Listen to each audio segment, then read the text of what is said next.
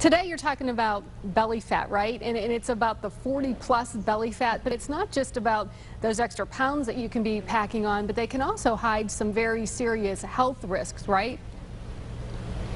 Well, it's a very soulful show for a lot of women, but they bear not just their feelings, but also their bellies in the show. And I know a lot of folks walking around, in Cleveland are not looking at their bellies. They're embarrassed by it. They're ashamed of their bellies. They won't look in the mirror. We want to get past that. That's why I want women to bear their bellies so that they can say, listen, it's out there. I got to get past it. And I got to embrace that demon, and I can defeat it. And the reality is, as a doctor, I'm not so worried about what you look like. I'm much more worried about what that belly fat's doing to you. It's destroying your cholesterol. It's raising your blood pressure. It's giving you diabetes. And part of the wake-up call for a lot of folks about belly fat is that it's a reflection of how you're coping with the world around you. It's basically a civil war inside your body, and you've got to recognize that and deal with it. So in today's show, in addition to hearing these incredible emotional stories about how folks are trying to cope with their bellies, we're going to talk about some very concrete things you can do in your life today that will get rid of that belly fat once and for all. Can that belly fat hide some serious issues like cancer and heart disease? I mean, it's not just an aesthetic look of having the extra pounds around your belly. Tracy, the big reality is that for a lot of women, it is the #1 thing they can do to prevent cancer is get rid of that belly fat, because that fat comes alive and it stimulates hormones that can cause cancer. It's the #1 thing you can do for your blood pressure, #1 thing you can do for your blood cholesterol, best way to get rid of diabetes, which you can almost always help if you can lose some of that belly fat. I mean, it's hugely in your control. And when folks recognize that, they're going to say, heck, I don't care what I look like anymore. I'm going to go fix this belly fat for my medical reasons. And if you combine those two causes together and you realize that if you can control the stress in your life, you can get rid of the belly fat, you'll do it. So you're going to give us some tips on today's show about how to control it?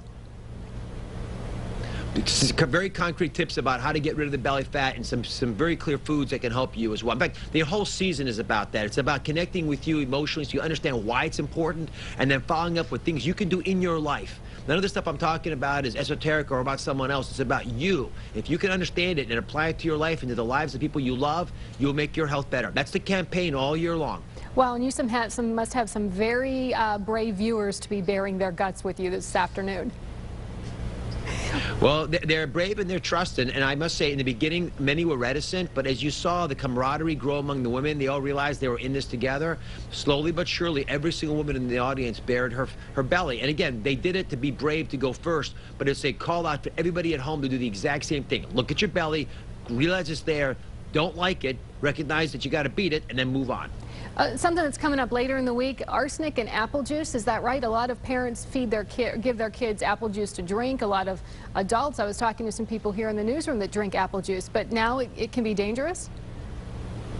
Well, apple juice is found in a lot of our foods, even if you don't think you're drinking apple juice. It's in there as a mixture. And the problem is that a lot of the apples in apple juice come from overseas, where arsenic is included in some of the pesticides that are used. So it turns out that there is arsenic. We did our own independent, big investigation nationwide to try to identify this, because we'd heard of some sporadic reports. It is true. There is arsenic in our apple juice. The real goal for us is to get folks to realize that you have a right to know.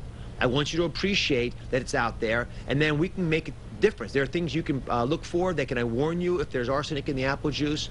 Very clear little tips that we can give to you so you can buy products that are safe for you, and that's what the show is going to be on Wednesday. But the real call to action is to get the companies that are buying apples from overseas to start monitoring how much arsenic is in there. Otherwise, you cannot be sure. Absolutely, and I'm sure a lot of people will be surprised to hear that's in your apple juice. You just don't think of that. Yeah, I tell you, there were some very, very upset people in the audience when we made these announcements. Again, we did our homework, spent a lot of time trying to figure this out. And I do think we'll get people to come around, the Food and Drug Administration, companies. I mean, people don't want to poison kids and adults in America, but if you get sloppy about this stuff, and if you don't know, it can come up on you. So let's bond together and make this change happen. Absolutely. Okay, Dr. Oz, thanks very much. We're going to talk with you a little bit later on, live on 5. Have a good day.